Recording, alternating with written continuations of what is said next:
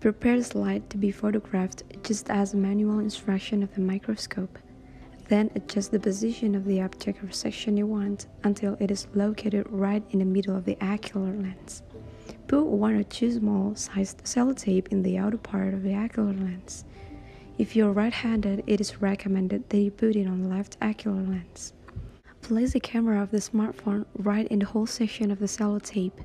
Use the 3 finger, the small of the ring and the middle of the left hand in order to hold the sellotape in position. And then with the other 2 fingers, the index and the thumb, hold still the smartphone in position. At the same time, the free right hand can help by adjusting the aperture of the light until you get the best image that you want. Then with the index finger of the right hand, push the camera button. You are encouraged to take pictures several times with light adjustment to make sure you have option to choose which one is the best from some picture.